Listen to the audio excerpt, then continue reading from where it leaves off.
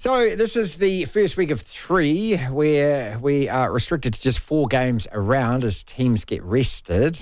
Big match coming up on Saturday night. Is it a preview of the final already? That's the Hurricanes hosting the Chiefs. The way the table looks at the moment, Blues on top, Hurricanes and Brumbies. All 3 teams have won 6 games, but the Blues and the Brumbies have played a game more. Chiefs in 4th, Rebels in 5th, Reds and Drua and Highlanders wrap up the top 8. And the Crusaders sitting there 11th out of 12, just 1 win, of course, but they had the bye over the weekend. Justin, welcome back, mate.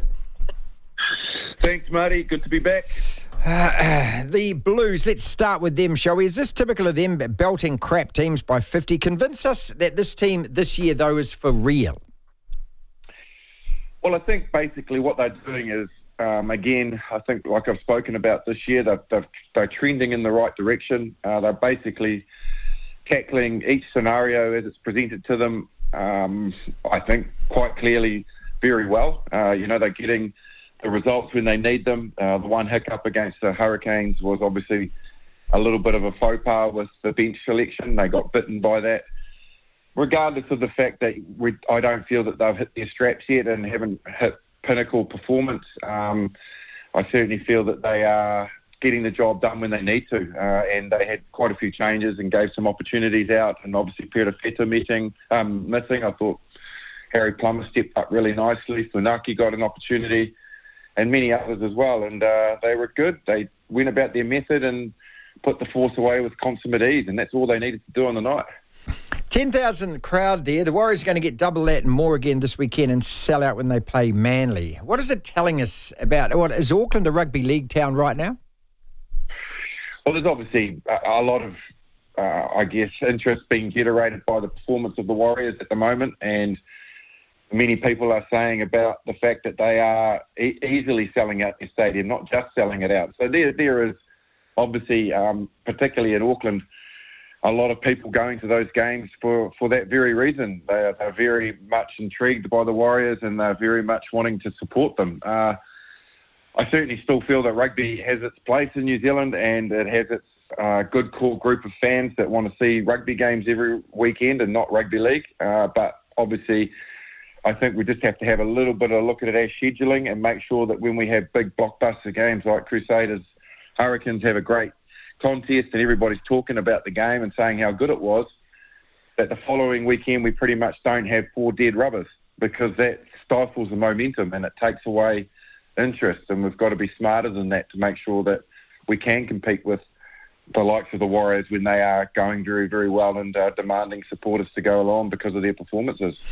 Yeah, look, it's 3 weekends where 4 teams rest every weekend. Is that too many? Because, especially our players, they get rested anyway with their, all black duties and when they can't play more than 5 games and so forth. I mean, is 3 rounds, 7, 8, and 9 too much of this?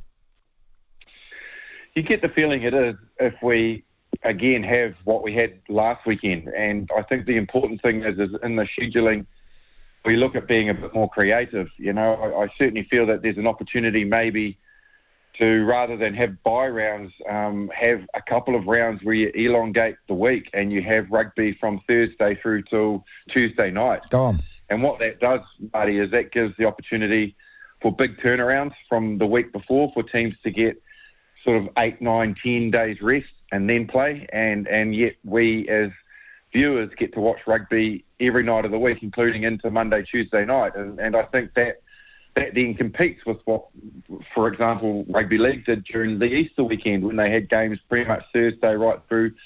There was a game on Monday night as well. So, yeah, I feel that the bye rounds aren't quite working because we're not scheduling properly. If we're not going to do something like elongate the week and make it really interesting and have people watching rugby for 5 or 6 days on the bounce, then we have to make sure that we have blockbuster games in those bye rounds, and we didn't last week. Yeah, here, just about sure with the 81 Test veteran, the All Blacks, calls it all on Sky Sport. I totally agree with you because, here I am sitting and looking at the draw and thinking the Hurricanes-Chiefs on Saturday night, what a massive match. That is just a must-watch, and that is actually on the back of after the Warriors play. The following week, you get the Blues-Brumbies. They need one of these every single week, and I don't know who does the draw. I'm sure whoever does the draw doesn't sit there and look at the NRL draw, but maybe they need to, because these two competitions are competing for eyeballs over the weekend in this country. Yeah, they are, and absolutely, they need to look at the draw. They need to factor everything in, and making sure that, as much as possible, our big matches don't clash with big matches of rugby league, and that people then know that for their weekend they can sit down, have their structure, and know that they're going to get, their couch filled with all sorts of sport. But when they have the big blockbuster weekends or massive matchups and big games, that they're not conflicting with other sport. So, yeah, you've got to be smart, and I think you've got to think about holiday weekends and people being away and what they want to see, and the fact that they don't have to go to work on a Monday like they usually would. So let's have some Sunday rugby.